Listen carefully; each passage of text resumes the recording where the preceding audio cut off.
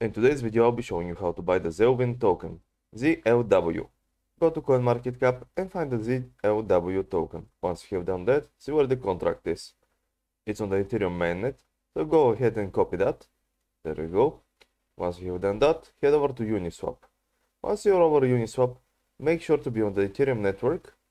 Then click select a token on the second panel for the second token. And here, paste the name and the address that you just copied. So there it is, import, scroll down, import, and that's it. Now you can trade from Ethereum into Zelwin.